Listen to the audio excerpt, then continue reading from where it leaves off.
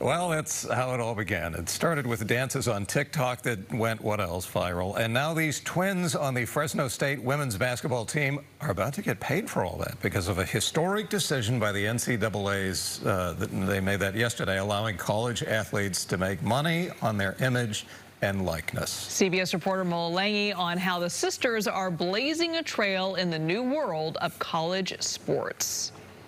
Dang, this is crazy. Just after midnight, college basketball stars Hanna and Haley Cavinder found out they scored their first endorsement deal. All right, your contract was successfully signed. Cavinder Twins times Boost Mobile. The twins, who play for Fresno State, received a deal with the cell phone company Boost Mobile. Just this opportunity is insane, and it's just so exciting for both Hanna and I. Now it's Hanna Cavinder to her sister Haley.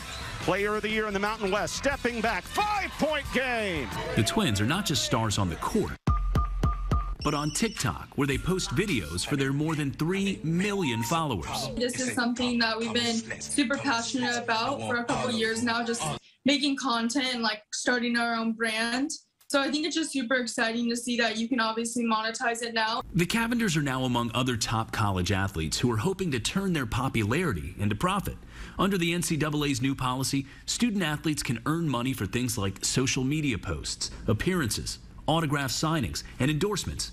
The policy is temporary until Congress approves a federal bill, which is now in development. What does this mean for female student athletes? Going to be huge for female athletes. Nicole Auerbach is a college sports reporter at The Athletic. She says with limited opportunities for female college athletes to play professionally, the new rules will open doors. This is, for a lot of them, the window where they can make the most money and that they're the most marketable. So I think you're going to see them be able to cash in on that while, they are associated with their college programs and they are getting those eyeballs. The NCAA was under increasing pressure to allow athletes to earn money, especially after the U.S. Supreme Court recently unanimously ruled the organization could not cap education-related benefits. Hold up.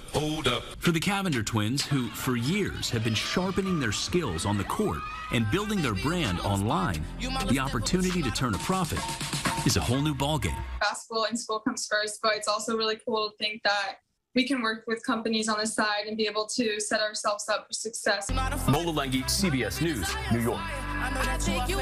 In some cases, universities are prohibiting athletes from signing endorsements that don't follow their honor code. One example, BYU says athletes can't enter into agreements with companies that sell coffee or alcohol.